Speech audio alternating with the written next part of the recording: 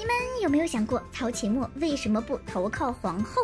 剧中的曹琴默可不是个善茬呀。作为从王府出来的人，他位分不高，却平安的生下了子嗣。一直追随着华妃的曹琴默，看上去过得还行，实际上呀却受了不少委屈。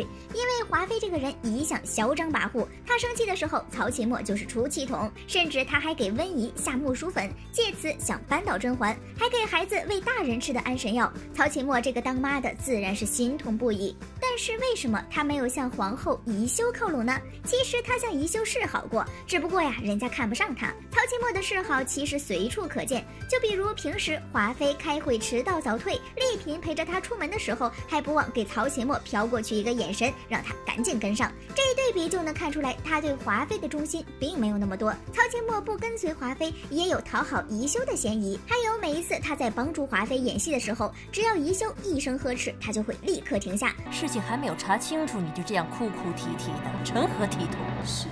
曾经他也是靠着一张嘴让四大爷对甄嬛起疑心的人，想必妹妹在闺阁之中也听闻过17爷的盛名吧？难道就不能辩驳一下？这就是曹琴默在暗示宜修，我虽然是华妃的人，但是你如果想拉拢我的话，我也会向着你的。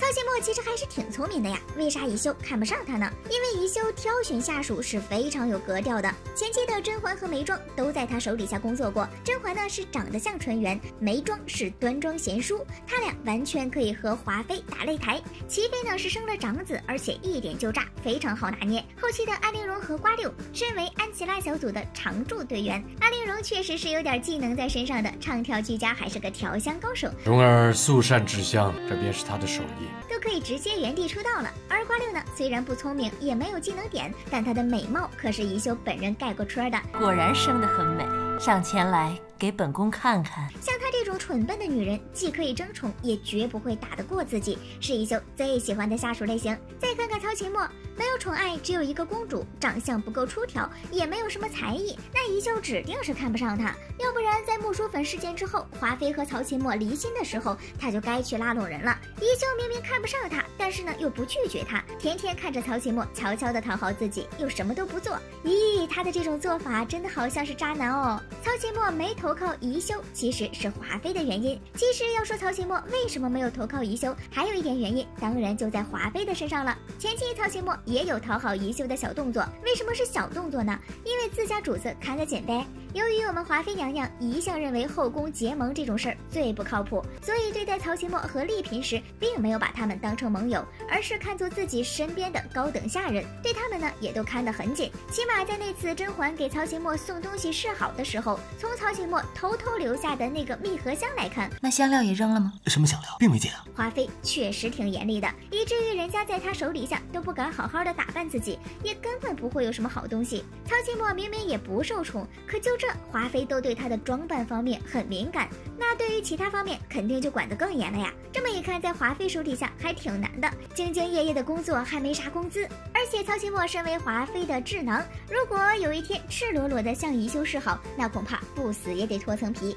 他也不像丽嫔那样孤家寡人一个，他还有一个女儿呢。如果在得到宜修的接纳之前就做得太明显，那保不齐第二天他还没怎么着呢，他的女儿就会先出事。所以曹琴默只能悄悄地搞些小动作，生怕华妃看出点什么。这样一方面可以博得宜修的好感，一方面华妃又挑不出错。只可惜啊，他入不了宜修的眼，否则安琪拉小分队可能会变成4个人。至于他为什么一开始就跟着华妃嘛，那是因为他一开始身份低微，当时还是侧福晋的华妃一手提拔，他才有了女儿。若不是本宫提拔你伺候皇上，你哪有机会生下公主成为贵人？所以开局的时候就是没得选喽。曹琴默不投靠宜修，他自己的野心也是关键。曹琴默前期是想投靠宜修，但是自己身在华妃阵营，表示的太明显，怕遭打，而且宜修这边也看不上他这样的下属。不过后期曹琴默可就牛批了，自己都觉得已经不需要再依附谁而生存。他的这份自信来源于年家倒台。当时曹琴默为了给自己留后路，转而悄咪咪的去讨好甄嬛。在年家倒台前，两人达成合作共识，就等着年妃娘家刚倒台不久，曹琴默就站出来揭发他。臣妾深知一事，却隐瞒至今，如今不敢不说了。由于华妃在后宫的人缘确实不咋地，这次活动呢，大家多少都出了点力，导致这个大型批斗会在景仁宫举办的极其成功。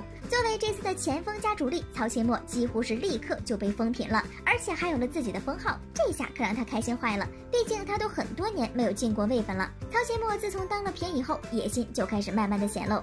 之前曹琴默操办过公主和亲的事宜，对于公主和亲这事儿呀，非常不喜，因为自己的温宜也是庶出公主，他很害怕自己的女儿也走向和亲之路。于是，在自己的野心和女儿的未来这两种心思的加持下，曹琴默开始想爬得更高，甚至还想到，如果甄嬛阻拦，就把她也收拾掉。婉嫔若要阻我封妃之路，我照样不会手软。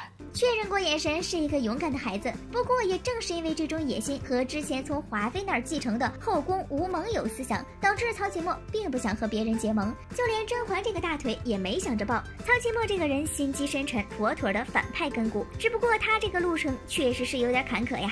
一开始呢是想从华妃这儿跳个槽，然后到宜修这儿发愤图强，谁知道人家压根儿看不上他，自家老板又看得严，后果呢就是雨停了天晴了，他又觉得他行了。只可惜啊，这份盲目自信还没开始就结束了。好了，本期视频就到这里啦，宝宝们别忘了点赞评论哦，比心。